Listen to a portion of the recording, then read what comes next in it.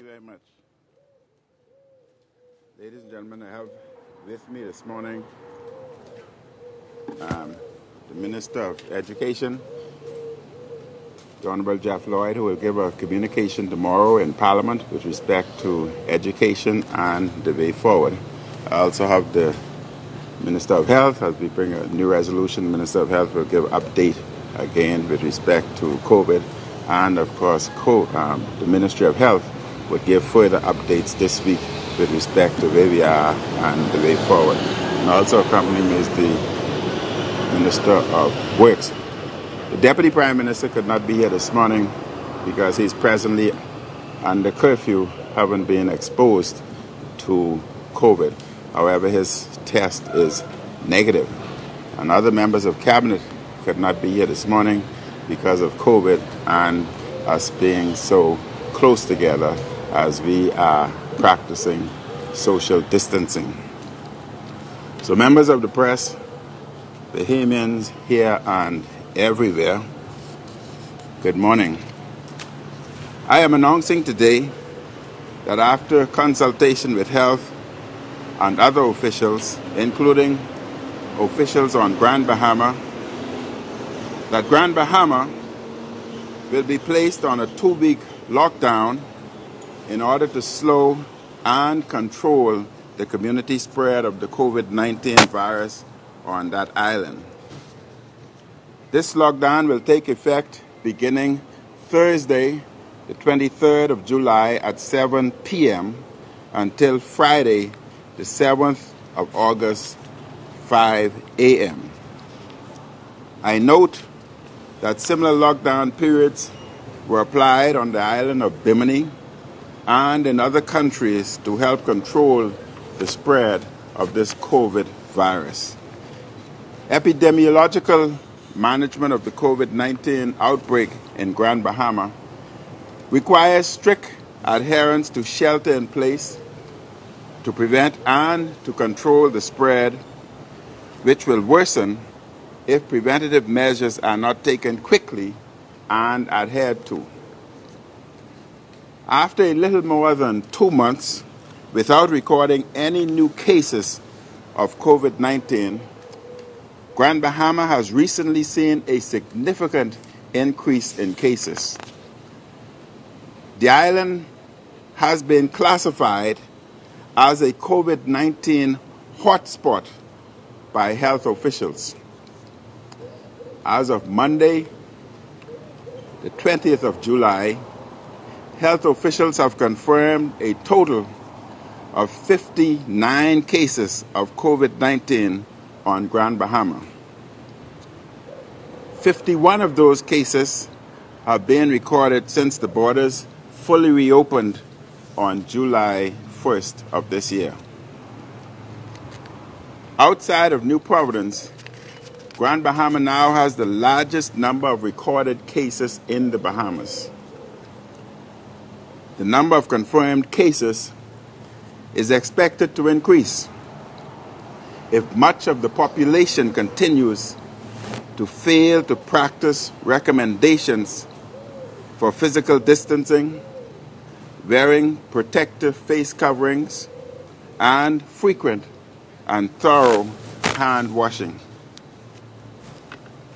During the period of July 18th to July 20th, a 7-member team from the Ministry of Health was mobilized on Grand Bahama to assist with identification, testing, and mapping of contacts for characterization of the epidemiological situation following the significant increase in the number of confirmed COVID-19 cases on that island.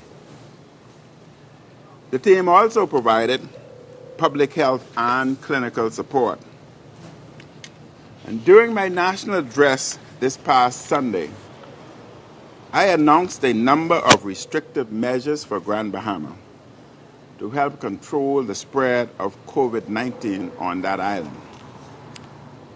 I advised that if efforts to decrease the number of cases were unsuccessful, other restrictive measures may be recommended, including a lockdown beginning Friday, the 24th of July. However, based on the advice of health officials and the confirmation of 20 new cases of COVID-19 on Grand Bahama just yesterday, the decision was made to increase restrictive measures as soon as practicable. Effective this evening, the 21st of July, 2020, at 6 p.m., all domestic flights in and out of Grand Bahama will cease. I also want to remind you that the Defense Force have been informed, and Defense Force have formed a perimeter around Grand Bahama so as to avoid any boats from leaving Grand Bahama to any of the adjacent family islands, especially Bimini and New Providence. Residents are urged to make the necessary preparations for the lockdown. I want to assure the residents of Grand Bahama that there are adequate food supplies on the island at all of the food stores. It is important that residents do not overcrowd the food stores, as this may contribute to the spread of COVID-19. During the lockdown, food stores will be allowed to operate Monday to Friday between the hours of 7 a.m. to 5 p.m. Pharmacies, water depots, and gas stations will be allowed to operate Monday to Friday from 7 a.m. to 1 p.m. for the general public. The Grand Bahama Humane Society and waste disposal and sanitation companies will be permitted to open Monday to Friday, 7 a.m. to 1 p.m. for the general public. Food stores, pharmacies, gas stations, and water depots will be allowed to operate on Saturdays, 7 a.m. to 1 p.m. for essential workers only. Exempted persons include essential service workers at the Rand Memorial Hospital and other public health and medical facilities.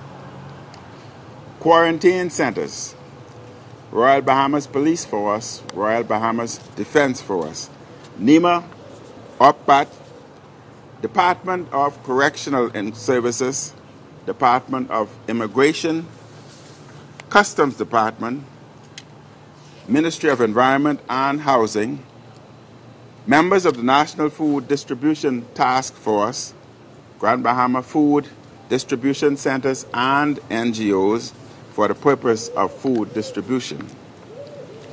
Industrial businesses include Polymus International, Grand Bahama Power Company, Grand Bahama Power Utility Company, Bradford Grand Bahama Limited, Pharmachem Technologies Grand Bahama Limited and subcontractors, Freeport Container Port Limited, Bahama Rock, Martin Marietta, Buckeye Bahamas Hub Limited and subcontractors, Grand Bahama Shipyard, Bahamas Industrial Technologies Limited, Bahamian Brewery, Tropical Shipping, MSC Bahamas, Freeport Aggregates Limited, and Quality Services Limited, print and electronic media, security guard companies, Grand Bahama Airport Company and air traffic controllers.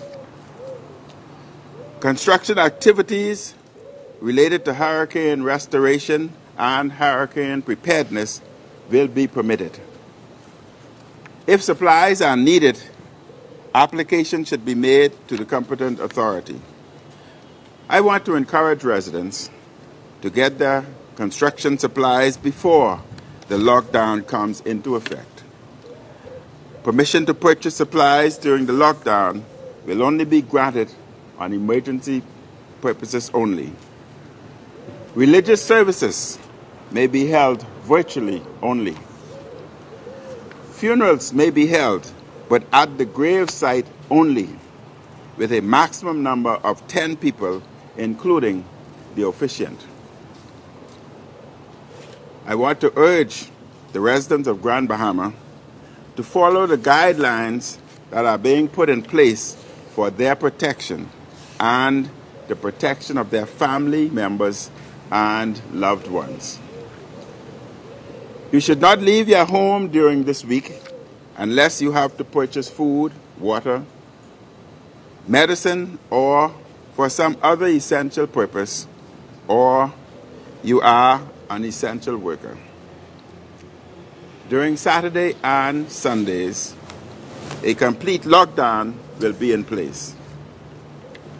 Residents should not leave their homes for any purpose unless you are an essential worker or in the case of an emergency. As previously stated, Grand Bahama's domestic borders will close tonight, and its international borders will be closed to all incoming and outgoing flights and sea vessels to and from Grand Bahama, except for emergencies and to transport essential services and goods, effective Wednesday, the 22nd of July, 2020. The government of the Bahamas will do all that it can to assist those in need of help during this 2-week lockdown. The National Food Distribution Task Force and the Department of Social Services are making arrangements to ensure that food needs will be met during the lockdown. It is anticipated that food vouchers will be distributed to approximately 14,000 residents. Additional support, security, and enforcement of the lockdown will be provided by the Royal Bahamas Police Force, assisted by the Royal Bahamas Defense Force. Various measures are being taken to ensure the safety of essential workers on the island, including the use of PPEs. Health officials will respond to any health-related matters about this lockdown. A lockdown like this is not something that would have been preferred, but it is absolutely necessary because things will get even much worse on Grand Bahama if we don't take strong measures at this time and stop the spread of this COVID-19 disease. I know that a measure like this even further disrupts daily life and economic activity. But today, we are in an emergency situation. We must work now to stop the spread of this virus on Grand Bahama before it gets even worse and completely out of control. Time is of the essence. I ask the residents of Grand Bahama to cooperate with health and other officials to prepare for the lockdown and to adhere to these measures over the next 2 weeks. I thank the residents of Grand Bahama in advance for their cooperation. The lockdown measures will be strictly enforced in order to save lives and to protect the general health of the residents of Grand Bahama. I thank officials on Grand Bahama and New Providence who are helping in the coordination of this lockdown and for the lockdown period. Before I end, I would like to clarify a point I made during my national address on Sunday. I noted that the 14-day quarantine period required for Bahamians and residents returning to the Bahamas without a negative RT-PCR COVID-19 test would be counted as vacation for public servants. I also noted that if vacation time was not an option, the public servant's salary would be deducted. To be clear, this applies only to those required to quarantine upon returning from travel abroad, who do not have the required COVID-19 negative test result. This applies only to those who had traveled into a hotspot area, taking on their own responsibility, subsequently becoming infected and traveling back to the Bahamas, requiring quarantine. That responsibility had been placed on themselves. This does not apply to other circumstances where quarantine may be required by health officials.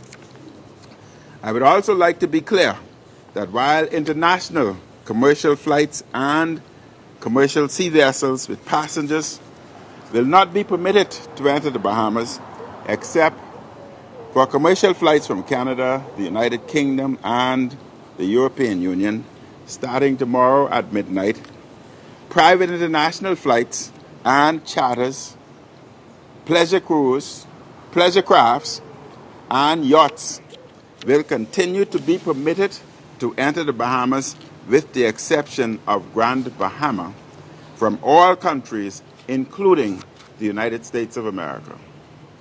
I thank you very much. And as I've said earlier, tomorrow the Minister of Education will give a communication in Parliament, and the Minister of Education will be more than happy to give you an update on the state of the educational system and the state of our examination.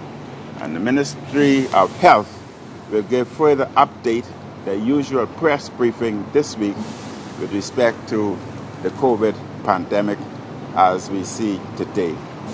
And during our parliamentary session, at some point in time, the Minister of Health will speak to the resolution that we would bring forth, and he will bring you up to date with respect to COVID pandemic here in the Bahamas. So thank you very much, ladies and gentlemen. Do have an excellent day and enjoy the rest of your evening. Thank you.